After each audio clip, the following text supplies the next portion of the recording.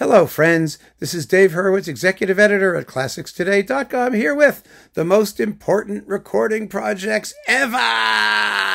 Fanfare, and all that stuff.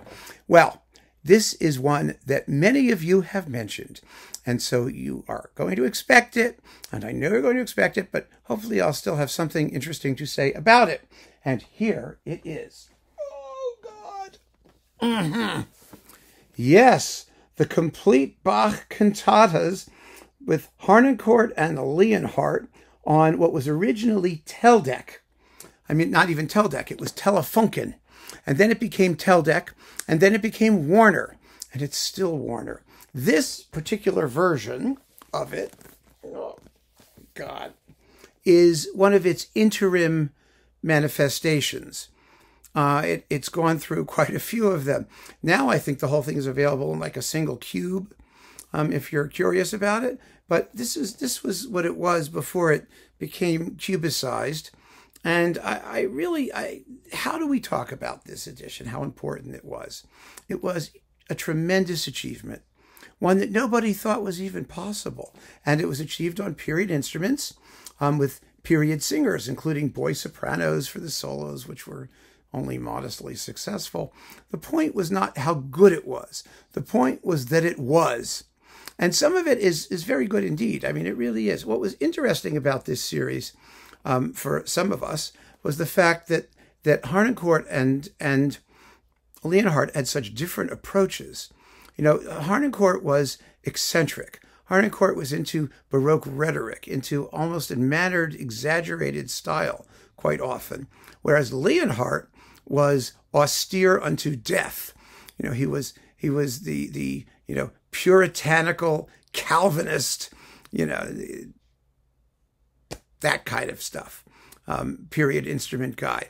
Not that he couldn't be expressive or whatnot, he was, but his approach was completely different. So as these things were released, there was a vigorous debate about the relative merits of the two conductors responsible for them, which created a very healthy environment for the release of these performances, for the debate on the nature of period performance and the accepted parameters of interpretation and interpretive license, because frankly, the irony of all of this is that they have such a distinctive personal profile based on their conductors at a time when there was no such thing as a conductor. I'm a conductor who exercised that kind of, dictatorial control over what the performers actually did.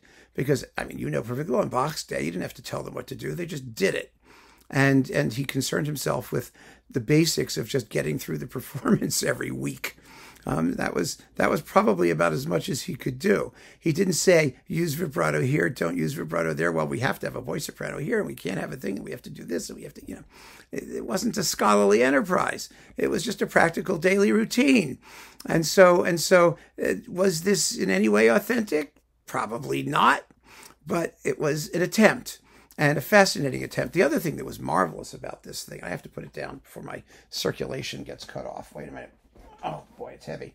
The fabulous thing about it was that originally when you got the albums, and they were beautifully boxed, LPs with four or five cantatas or something in a box, or six, I don't remember how many. You got the scores. The scores actually came with them. So you could follow along and see what was going on.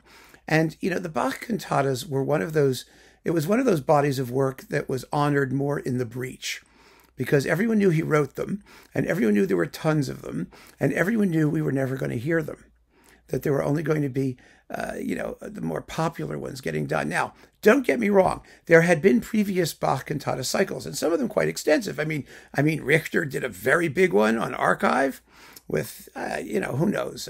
Some dozens of cantatas, and of course the East Germans in Leipzig, the Harnoncourt and St. Thomas's in Leipzig, they did tons and tons of Bach cantatas in the vintage, old-fashioned, modern German style, which compared to these guys, was rather slow and soggy in places, but also sometimes gorgeous with beautiful, beautiful singing. And, I mean, they were art music at that point. It was the art music approach rather than the down and dirty daily routine art music approach. Because make no mistake, this is an art music approach, but one from a different angle of approach. So we had known a lot of them, but there was never anything this systematic. And then I need to talk to you about one of the things that I think made this manageable for all of us, and that was something called time. You know what time is. Time is how long something takes. This series was released over a period of years and years, gradually. It allowed us to acquire each volume individually. Notice how I'm slowing down my delivery now. You see, that's time.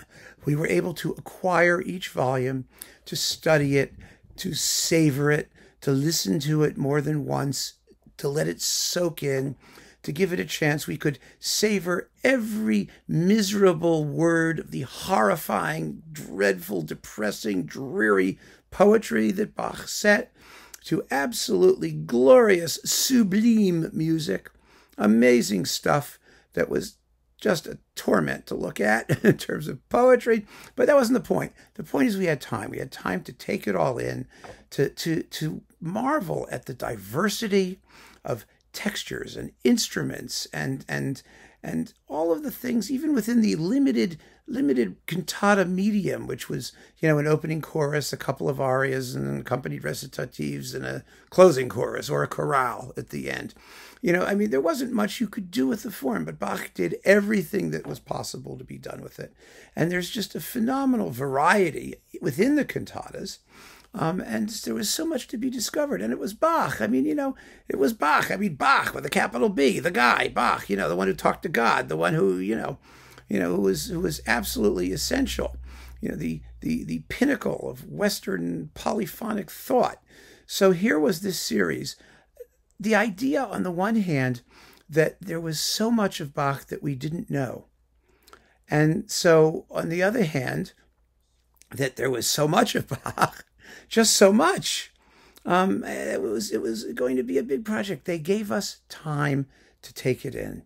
And nowadays, it's a very different thing, isn't it? Because this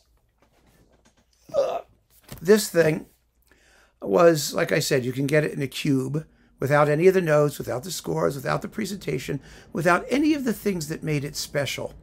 And it's also up there. I have it up there in the Bach 2000. Oh, what is it called here?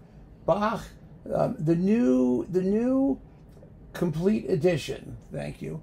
Well, there's the new complete edition. That's a universal thing, J.S. Bach thing. But there's also the Bach Teldec complete edition, and complete Bach editions are no longer like that big a deal. We're going to be talking about another one of them, actually, by the way.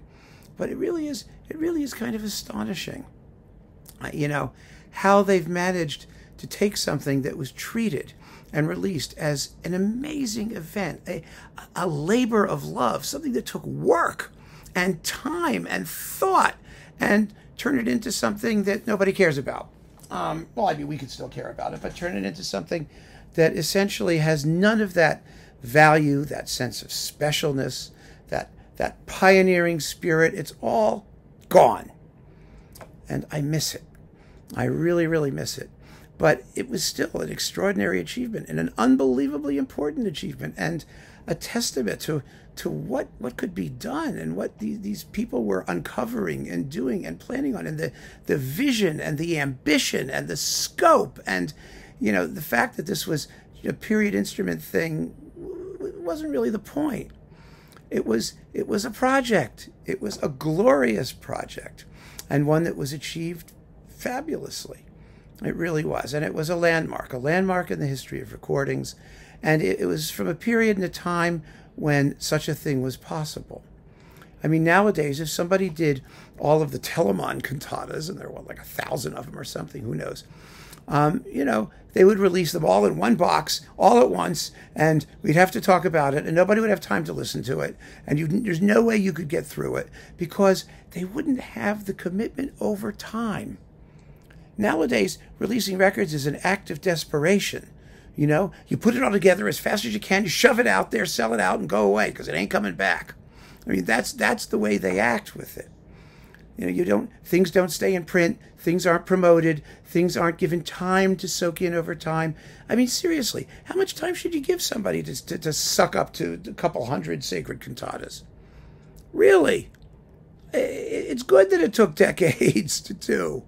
That's the good thing, but that was dependent on the fact that the label, Teldec or Telefunken or whatever they were, would still be around 20 years hence to complete the project. That's the miracle. The miracle is the staying power of the whole project, how they saw it through from beginning to end in a way that collectors and music lovers and bacchantes, or whatever they're called, Bachians, could really take it in. And it's never going to be that way again. Of course, it's all out there. You can do it yourself at home, one thing at a time with the streaming and whatnot, but that's not the same.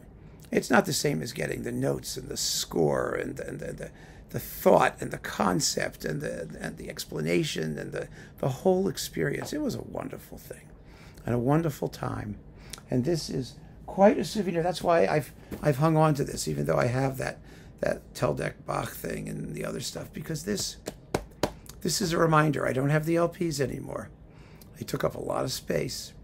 So I was happy that it took up less space, and I have the scores.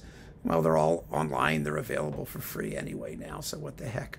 I have the new Bach edition scores too, so I could look at those if I want. But yeah, it was special. It was definitely one of the most important recording projects ever. So keep on listening, friends. Thanks so much for joining me.